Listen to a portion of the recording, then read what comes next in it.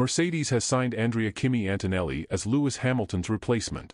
Autosprint has claimed that Antonelli has already signed a contract to race for Mercedes from next season, with the team planning to confirm the deal ahead of the Monza race on September 1st. The Italian driver stepped up to F2 this season, skipping FIA F3 entirely, and already has the requisite FIA Super license points to race in F1. After a slow start to the season with the struggling Prema team, Antonelli's talent has come to the fore in recent weeks, with the Bologna-born starlet winning in Britain and Hungary. Although Mercedes had harbored hopes of securing Verstappen's signature, Antonelli had long been regarded as the overwhelming favorite to succeed Hamilton for F1 2025.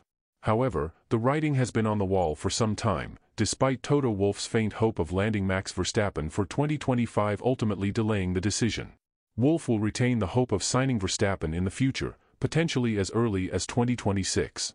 At the moment, it will be Antonelli and Russell at Mercedes next season. According to ESPN, Red Bull is considering reverting back Sergio Perez's car spec from the early part of the year. That, in essence, would mean taking upgrades off his RB20. There's a school of thought that they've made the car more difficult to drive, rather than faster.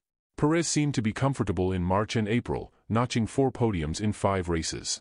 Red Bull has been accused of breaking the golden rules of this generation of cars by piling on downforce at the expense of a stable aerodynamic platform. Perez dropped from the front row to 7th place in Spa after he complained about the car balance and tire degradation. While Verstappen also failed to progress from 10th on the grid, having previously gone from 14th to the lead after 12 laps at the same circuit.